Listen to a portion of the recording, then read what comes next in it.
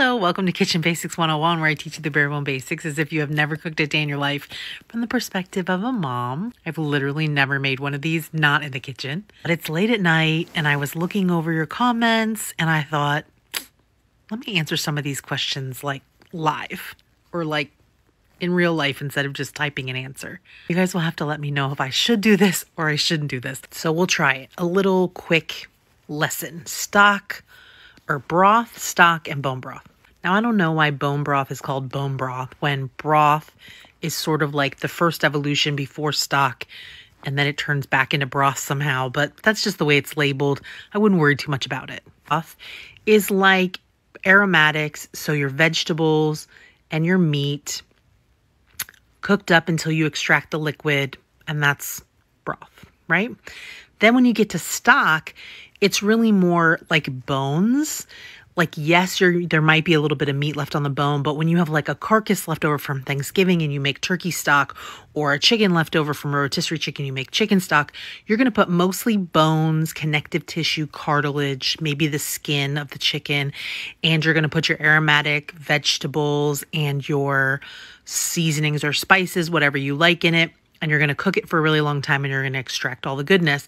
So you've taken that next step with stock where you've included the bones so that you're getting nutrients out of the bones and there's not too much meat. Like a lot of times when you do a broth, you're going to use the meat. But with the stock, it's more about the bones than the meat, but I will often leave meat on the bones just to give it that little extra layer of richness. So it has the meat, it has the bones, it has the collagen and the skin and all the things, which just give it like incredible flavor and incredible depth of flavor. Now we move on to bone broth. So bone broth is the same thing as broth and the same thing as stock. It's just that you're going to cook it way longer and for like long and slow because you want to extract so much more of the nutrients from those bones. Now, flesh, like the chicken itself or the beef itself for broth, a couple of hours, even an hour, and you've extracted most of the nutrients you're going to get out of that meat. Then when you move on to stock, 3 or 4 hours, you're going to be extracting a ton out of those bones and cartilage and tissues and all those things.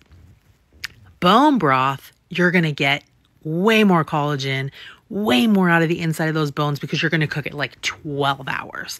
So the reason that bone broth has more nutrients and, is more protein usually is because you're getting all that fat and all that bone and all that connective tissue is really breaking down by being cooked for so long. So they're not different really. The only difference is, like I said, if you don't have bones, like generally the broth, they don't use the bones. Stock, you're going to use the bones. And bone broth is basically just stock 2.0. It's just stock that's been cooked way longer. So it has more collagen, which is like so good for your skin and your hair and your nails and your gut health. And it's probably going to have more flavor too, right? Because when you cook something low and slow and long, you really extract all the flavor out of it. But with the meat, there's only so far you can go with that. And the meat just becomes like this flavorless thing. So, but bones have so much more to give, right? If you have questions, always leave them in the comments. And if you guys like this, like just me teaching while I'm not cooking so I can actually pay attention to what I'm saying, let me know because we can do some videos like this too, because then I can do them at night when everyone's asleep instead of in my kitchen. So you guys let me know. I hope you're having a great day. Yes, I am feeling better for everyone who asked, and I really appreciate you. I would say I'm like 80% better. So have a great night. Oh, one more thing that I forgot. Broth can be made of anything. Now, obviously, you can't make bone broth vegetable, right? Because there's no bones.